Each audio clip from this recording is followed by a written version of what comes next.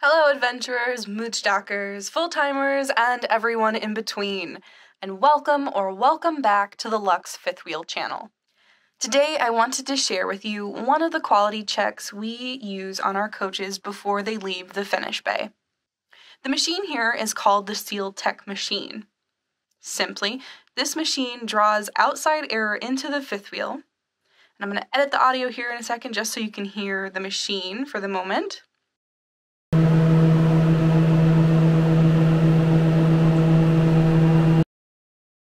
Outside the coach, our team is spraying the entirety of the coach, including the roof, as you can see here, in a soapy solution. The forced air exposes any leaks in large bubbles. Our team goes over the coach meticulously, making note of any escaping air so that it can be fixed before leaving this bay.